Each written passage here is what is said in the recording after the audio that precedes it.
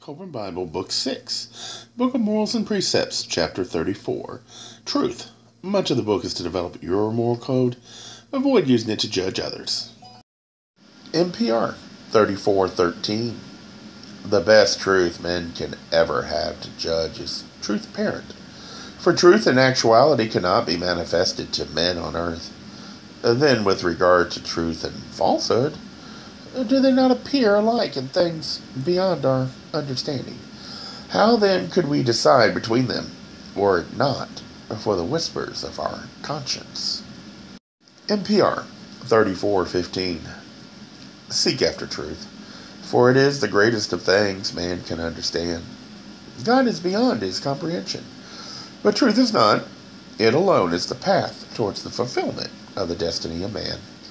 Progress through life is the unveiling of truth, but can man ever stand in her august presence? As the owl is blinded in the splendor of the sun, so will man be dazzled before the unveiled face of majestic truth. NPR 34:16. Truth is oftentimes veiled with deceit or tainted with the foul touch of hypocrisy. Truth without honesty is a tree without leaves. A distorted truth has a visage more frightening than any other conceivable horror, and even the innocent heart quails before it. NPR 34:17. O majestic truth, what wickedness is wrought in your fair name! What pain you suffer at the mouths of hypocrites and deceivers, where so often a fragment of truth is built into the fabric of a great falsehood. Conscience is what I am referring to when I mention God is talking to us. It tells us what right and wrong is.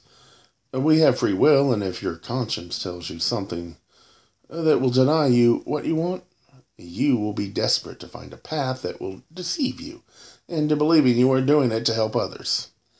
It is a lie. Many times in these types of books, you will hear the lament that humanity is a rebellious child. I think this is what it is referring to. We do not like looking at ourselves to see our major flaw is an unwillingness to see the truth.